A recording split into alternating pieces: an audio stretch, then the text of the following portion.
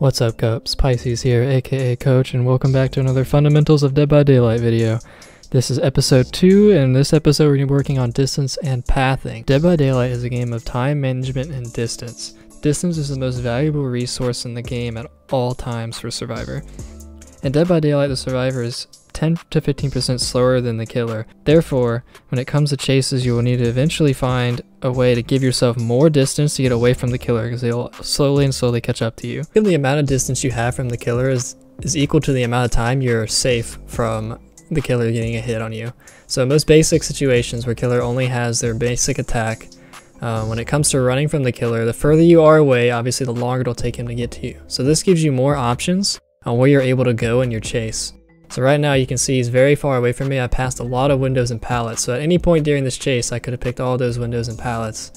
And we basically ran a straight line across the entire map, just from starting off where you saw him start earlier. In this situation, the killer starts only a couple meters closer when he swings. And notice just how much faster he catches up to me from when we started the chase off. And now, the last chase, I had the ability to maybe take this LT next to me or that pallet there without taking a hit. But now, I was not able to get as far across the map and I got hit much sooner, which means I pretty much was forced to running shack and nothing else in this chase as opposed to having many more options. Now that we've established that the amount of distance from the killer is directly related to the amount of time you have before you're hit, how can we increase the amount of distance and therefore the amount of time it takes for the killer to hit us without running a straight line or taking an extra hit? The most basic way to get distance from the killer is using windows or pallets. So here at the start of this chase, you notice how when I vaulted that window, it put a huge wall between the two of us. But when I vault here, he was able to cut me off extremely easily. So there are right and wrong ways to vault these windows. When I vaulted the window the second time, he came from a side that I did not place a wall between the two of us, but he was able to easily walk around and cut me off. So when you vault your windows, you need to have distance in mind. When I vault from this angle where the killer is, will he be right here, easily able to cut me off from one side of the window to the other? Or will I be able to come from this side and where he has to run all the way around the wall from one side or the other? The same rules apply to using a pallet. So when you drop a pallet, the killer usually is standing still either because you stun them or because they kick the pallet. And when they stand still to do this, you're able to run away. And that gives you more distance away from the killer, which increases your time before getting hit. You use this principle to get yourself to yet another pallet or window to continuously repeat the process of putting something between you and the killer. And that is the simple basic idea of what you're trying to do when looping. Now that I've discussed the basics of using windows and pallets and what distance means to a survivor, I want to emphasize how important pathing is. In the last video we discussed camera control, and camera control and pathing both go hand in hand. So if you are not able to look back, or you do not have experience looking back, you really need to watch my last video or simply just go and practice the drills the way I explained in that video. Otherwise, you will not be able to appropriately incorporate these strategies and the knowledge I've given you into your chase, because you will not have the information needed to make the right decisions on taking the right window and right pallet and giving yourself that distance that you so desperately need when extending a chase. Let's quickly define what pathing is. Pathing in Dead by Daylight is just referring to the route or path you take from one desired place to the other. So the most common ways people will properly take their paths is by hugging walls really closely when they're trying to wrap around corners, or taking straight lines through the open from one window to the next. So right here in this chase, I'm going to show you what survivors normally do as a mistake. So here you can watch how my character is kind of pacing side to side. There are some people that will fidget their character like that in chase. If you're someone who notices that you do that, you need to stop, because you are going to lose so much distance with that. I got hit through the window partially because his connection is a little rough, but also because I lost so much distance just doing that little nervous fidget that some people do by making their character go side to side like that. That's most common on keyboard and mouse players.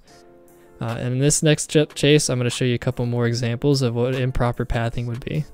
So distance again needs to be kept in mind with pathing. So here we're starting with more distance away from the window and walls, so it takes us longer to get to the path towards this window. And we also turned our corners wide. And so you see how far away I get from this wall when the killer picks his route and I react. Even though I reacted on time, he starts getting extra close to hitting me. And these can result in hits. So here I path properly. And I turn wide here. Notice how long it's taking me to get to this window, and he gets his free hit there. Turning wide around these corners makes it to where you take more time to get to the window and it takes longer distance to get there. And if you give the killer more time to catch up to you, you're going to get hit sooner. So it is important in your chases to hug closely, as you're about to see me through here. Notice how I'm able to get to this window quickly. As I hug the wall, I'm hugging perfectly close, and I even have a little bit extra time to react. And look how much it just keeps resetting the chase over and over. But here I go a little wide, and I get hit.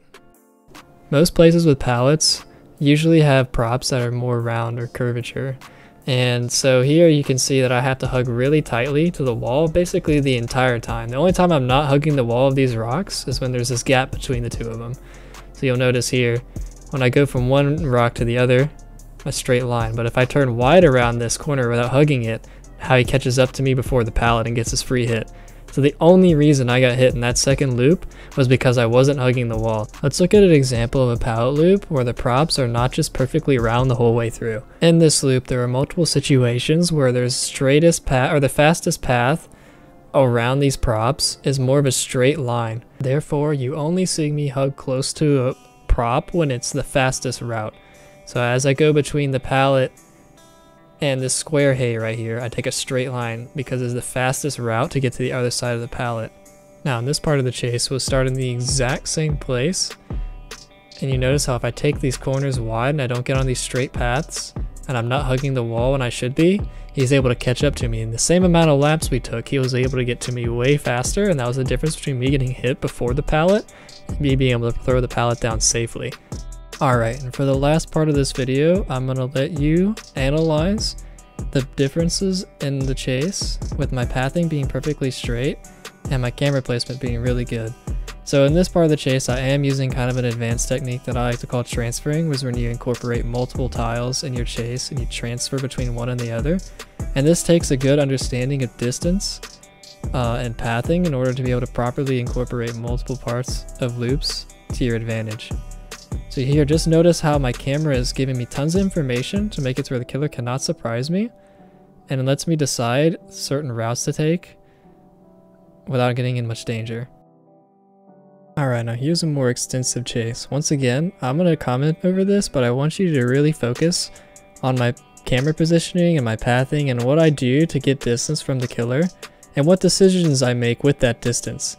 So when I have short distance from the killer, I decide I need to take this window, right?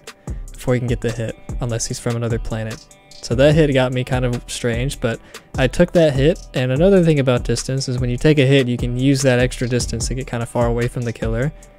And generally in chase, if you kind of maximize the value of your distance when you get hit just kind of by running straight away, a lot of people call this W keying.